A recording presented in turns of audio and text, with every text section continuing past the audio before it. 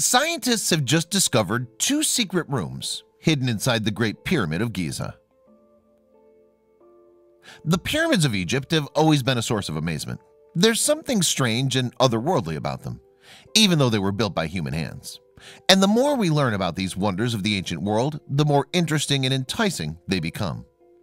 That's certainly true in the case of this latest discovery. Indeed, it turns out that the Great Pyramid of Giza has been hiding a surprise for thousands of years. And thanks to new scientific techniques, we're finally getting a glimpse at it. The Great Pyramid of Giza took anywhere from 10 to 20 years to build and was eventually completed around 2560 BC. Originally standing at about 480 feet high, for over 3,800 years, it was the loftiest construction ever built by man anywhere in the world. Moreover, the pyramid is said to have been the final resting place of a 4th dynasty pharaoh named Khufu. Khufu's horizon, as the pyramid was known to the people of the time, is both the biggest and most ancient of the Egyptian pyramids. Furthermore, it's the oldest and the best preserved of the 7 wonders of the ancient world. The structure itself is surrounded by 3 lesser pyramids, created in tribute to Khufu's wives, as well as other temples and tombs. And since it was first studied by Egyptologists in the 19th century, it's been believed that there were 3 chambers in the Great Pyramid of Giza. The first, however, is simply a work in progress, carved out of the rock below the main bulk of the construction. Still, there are also the huge second and third chambers, known as the King's Chamber and the Queen's Chamber. These are connected by what's known as the Grand Gallery, a passage 28 feet high and 150 feet long. The King's Chamber is the larger of the two, measuring in at about 35 feet by 17 feet, and with a flat roof that's over 19 feet tall. The Queen's Chamber, meanwhile, may only come in at just under 19 feet by 17 feet, but the top of its pointed roof towers at more than 20 feet from the floor. However, a recent discovery has revealed that there's more to the interior of the pyramid than Egyptologists first thought. And the technique that's been used by scientists to reveal these new features is quite literally out of this world. A research team marshaled by Cairo University and the Heritage, Innovation, and Preservation Institute in Paris are engaged in the year-long pioneering Scan Pyramids program.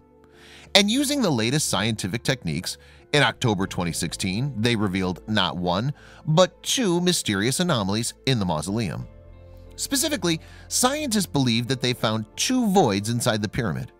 There isn't enough information about them to state categorically what they are or what they're for yet, but they're one of the most important discoveries about ancient Egypt made in recent years. One of the new findings is on the northern wall of the pyramid. The researchers conducting the study believe that it's likely to be a corridor that extends into the main body of the pyramid. And with 12 more muon detecting plates having been installed in 2016, it's possible we'll know more soon. The second of the 2 recent discoveries is on the northeast face of the pyramid. This is also a void that seems to extend deeper into the core of the pyramid. And although right now there doesn't seem to be any connection between the 2 new cavities, the research is still at an early stage. Moreover, while the discoveries themselves are fascinating, the process the scientists used to make them is also incredible. That's because they essentially used cosmic rays to find out more about the insides of a very earthbound construction. Cosmic rays are formed of incredibly high energy radiation, often from beyond our solar system.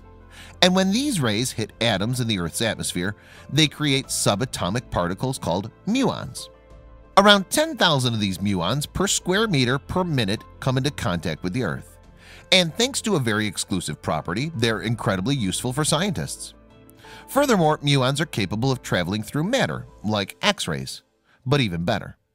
And this means that scientists can use special equipment to measure how easily the muons pass through solid objects, even huge solid objects like the stones of the Great Pyramid of Giza.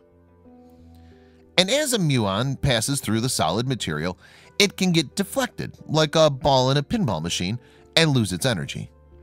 Using special detectors made from aluminum, then, scientists can work out the change in angle and energy of the muon. This in turn could show what sort of material it passed through. Right now, though, more work needs to be done to ascertain just what the new cavities in the pyramid are. The Ministry of State of Antiquities in Egypt, which is superintending the research, has suggested that another year of work is necessary before any conclusions can be drawn about the new finds. It's even possible that the anomalies detected by scan pyramids are just differences between the sizes of stones used to build the pyramid.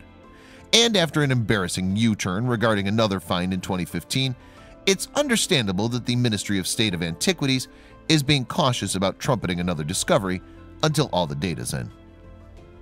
Even so, this is a wonderful example of the conjunction between modern scientific techniques and ancient mysteries. And in the event that the new cavities do turn out to be something significant, it's fair to say that it's an exciting time for anyone with an interest in ancient Egypt.